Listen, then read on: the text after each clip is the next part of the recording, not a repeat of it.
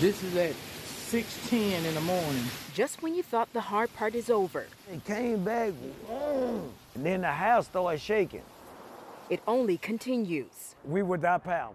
And been without power since 6/17 this morning. 3 years now. South Dallas resident Bobby Douglas takes us to his home Come on. where he runs a barbecue business. 12 to 14 packs of ribs. More than $600 worth of food needing to go somewhere else since he's been without power over 12 hours. I keep everything here in these. As you can see, it's already trying to get soft. It's not just his home, but the entire neighborhood. Until they come cut all of this down, we're stuck in limbo. Yeah, This resident, who doesn't want to be shown, has been in her car all day to keep cool. but I don't see nobody out here working. I'm like, yeah, where they gonna start?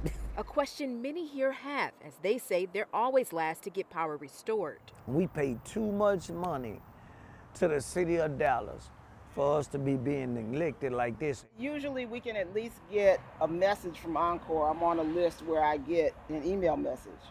Haven't gotten anything today. Encore says restoration could take days. They tell WFAA they understand the frustration and that every zip code matters. However, these residents say they don't feel that way. People that ain't got nowhere to take their stuff to, what they gonna do?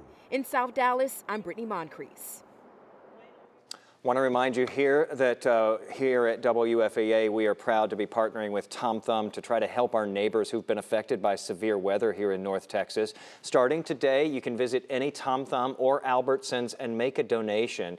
You can also donate online by using the QR code there on your screen. A lot of people were financially unprepared for the damage that they suffered over the past couple of days here.